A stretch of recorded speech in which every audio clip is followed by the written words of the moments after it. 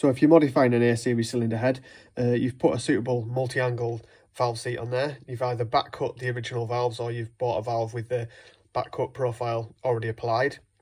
And you've de-shrouded the chamber around the valve area. The next point to work is the valve guide boss. So that's this big lump of metal here around the valve guide. So you press the valve guide out and then you just grind this area around here flush with the port roof. So this is the head that I've just been modifying, and as you can see, the guide boss has been completely ground away. It's a pretty simple process.